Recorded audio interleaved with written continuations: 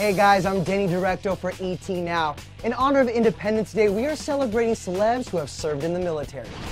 Adam Driver, star of HBO's Girls and the upcoming Star Wars movies, joined the military shortly after 9/11. He told M Magazine that his time in uniform gave him the confidence to be an actor, saying, quote, "When you get out of the Marine Corps, you feel like you can do anything. That was part of why I went to re-audition for Juilliard. I thought, worst comes to worst, I know how to live. I'll live in Central Park or something, I'll survive."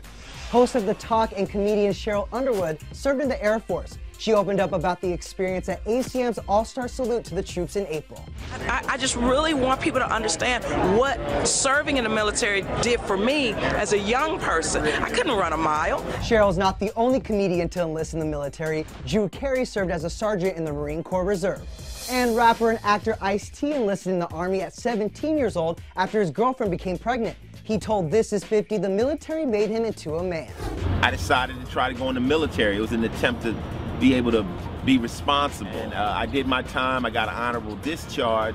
Other stars who have served in the military are Chuck Norris, James Earl Jones, Bill Cosby, Hugh Hefner, and even Morgan Freeman. I'm Denny Directo with ET Now.